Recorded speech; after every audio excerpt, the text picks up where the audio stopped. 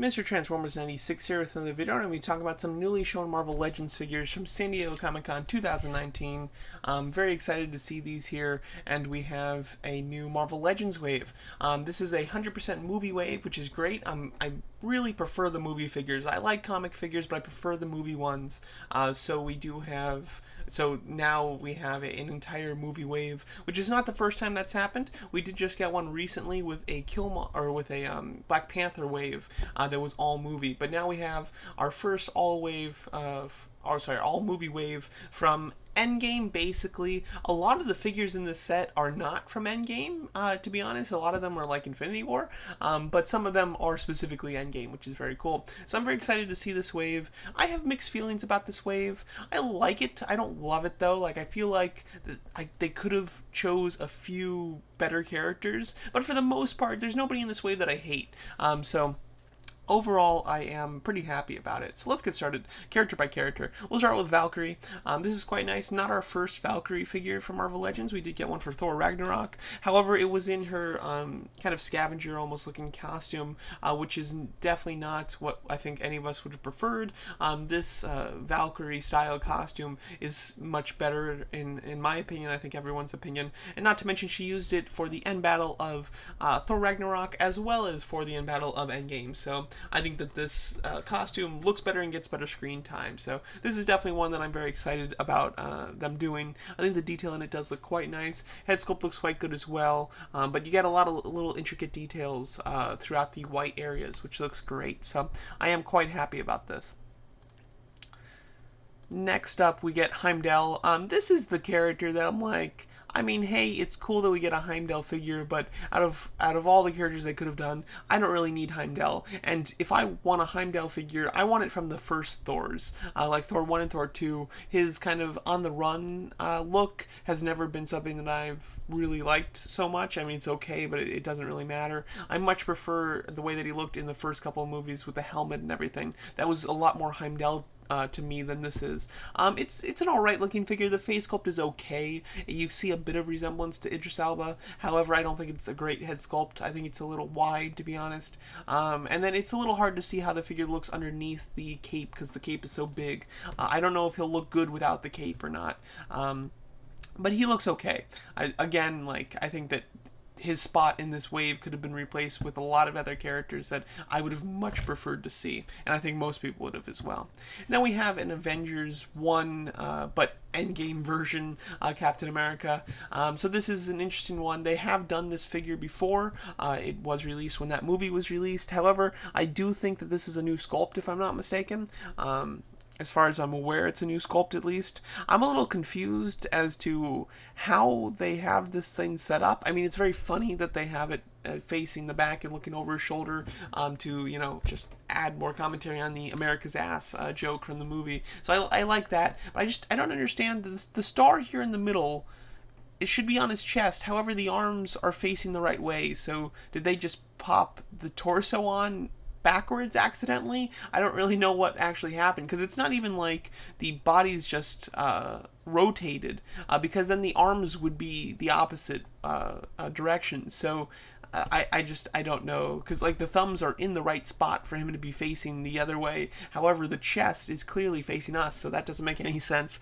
Figure looks okay though. I do think that it is improved to some degree. I don't think it's like a huge improvement though over the original one. Not one that I really needed because I have the original, but I think it's been so long since that one came out, and it was a Walmart exclusive, a little harder to get. I think that a lot of people missed out on it, so therefore it'll be nice for anybody who doesn't have it to have the chance to get it. And this is a very appropriate time for it to come out, of course.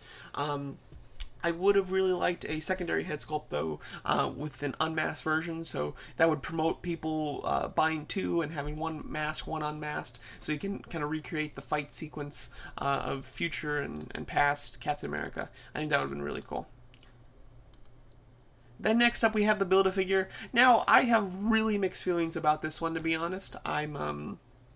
I like getting this version of Thor, but I don't think it's the best version of Thor, and I don't know how I feel about it being the Build-A-Figure. As far as size-wise, he's obviously a little bit bigger than your average figure in the wave, but he's not any bigger than the Iron Patriot, so it's not like you're getting a ton of... he's not big enough to be a Build-A-Figure, in my opinion. He's a nice enough looking figure, but he's not big enough to be a Build-A-Figure. I prefer the Build-A-Figures to be substantially larger, you know? Like Molten Man was a great Build-A-Figure for the Spider-Man wave, much larger, but not like insane where it would have been difficult for them to make.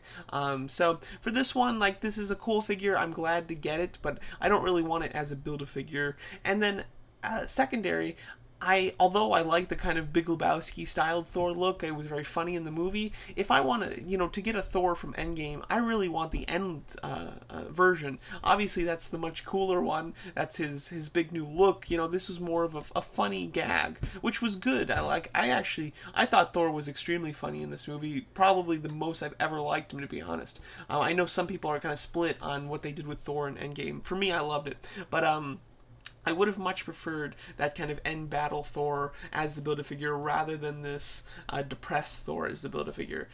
So it's a bit of a bummer. However, I do really like the way that it looks. As you can see, a lot of the companies that are making this figure don't do the body very well. Even like Pop doesn't really make it very fat. The Hot Toys preview that came out didn't look great in the torso as well. This is the first one where I think they kind of nailed the proportions. He looks chubby here, but not like in a unrealistic looking way. Like, this looks exactly how he looks in the movie, so I'm very happy about that. I also do like how they have the jacket kind of laid over the long sleeve shirt. There's obviously the swivel bicep joint is in there, so but it still looks like there's a shirt going into the jacket, which I think looks really good. The face sculpt's okay. You know, you can certainly see that it's Thor, but I don't think that it's a great likeness, to be honest. I think it could be a lot better. The pants are very baggy, which I think looks really good. And he does come with his axe, even though he never uses it in this state. He still comes with it, which is cool. So yeah, overall he looks really neat. I wish that there was a couple of different expressions, because we get two head sculpts, but they've got the exact same very stern expression, and this is definitely not a figure that needs a stern expression. I think that something a little funnier in the expression, a smirk or a frown, I think would have been better, in all honesty. So I like the Build-A-Figure. I think it's just crazy that we're getting it. I think it's really cool. But again, I think they could have made this a regular figure in the wave, and it would have been awesome. Or have it make it the Thor from the end of the film, and make it a little bit more intricate as the Build-A-Figure. I think that would have been a lot better. But I'm still glad to get it. Then we have the Mark, I believe it's the Mark 85, if I'm not mistaken. It's his final armor. Looking very cool. You know, standard Iron Man armor. Looks good. It's obviously a new sculpt, but there's just not a whole lot to talk about with him. He does come with the interchangeable gauntlet, which is kind of the Hulk-size gauntlet. So I'm not sure if that's going to be able to fit onto a Hulk figure, like the Build-A-Figure that came out. He'd be in the completely wrong clothing for it, so it's not really much of a help. But it still is kind of neat that he comes with it. I wish that he came with a Tony Stark head sculpt, or the Infinity Gauntlet for like his hand, an interchangeable hand with that. I think would have been really cool, but unfortunately it doesn't look like he does include that. Paint looks really nice though, especially the gold. The gold looks very shiny. Next up, we have the Iron Patriot. Now, this is really cool. I really like the War Machine that came out in the previous wave, which was the Build-A-Figure of a Hulk. I did purchase that figure. He's a really cool-looking figure, but I was always disappointed that it wasn't accurate color-wise.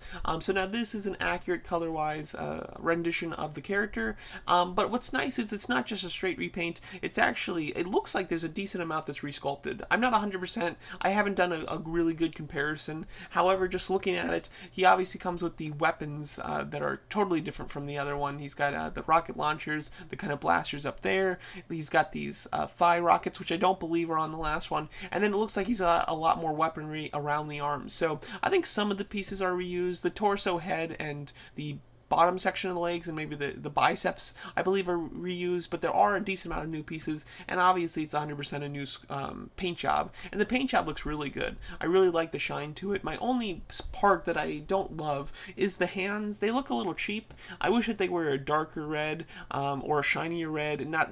This is very dull, almost plastic red, and it doesn't look like it matches some of the other red on him, so I'm not a big fan of that. But overall, I think it looks like a great figure. I was considering getting another War Machine figure to repaint in this more accurate color scheme, so now I don't have to, so I'm really happy about that, to be honest. Looking really cool. And then we get Vision. Finally, a Vision in a regular wave. They've done Vision once before, and it was a 2-pack with Scarlet Witch. And I don't know about you guys, but I never saw that one. It came out kind of as Toys R Us was going under, and it was a Toys R Us exclusive. So it was a set that really kind of got lost, and I think a lot of people missed out on it. This one's kind of translucent to be like more of like a Vision phasing, which is okay. I would have preferred it not to be like this, just because I don't have a classic Vision in my collection, so I would have preferred it to be more classic. However, since they already released like a classic one, I understand their reasoning for wanting to make it different. It's just, I don't think many people got that classic one at all, so it is nice that they are coming out with another one. Not loving the kind of phasing type of look, though. Wish that it wasn't so much as like a phasing. You can see the in-package images of all of them in the back there too, which is cool. And again, I'm really happy that this is a completely movie wave, as I am quite a fan of the movie figures. And as you can see, this wave consists of only 6 figures, so it's a very basic wave, and all of them come with a Build-A-Figure piece for the Thor figure. So I think that this is a solid wave. I would even say it's really solid, to be honest. I like it a lot. My issues with it are some of the character choices. I think that Heimdall should be swapped out for a more important character.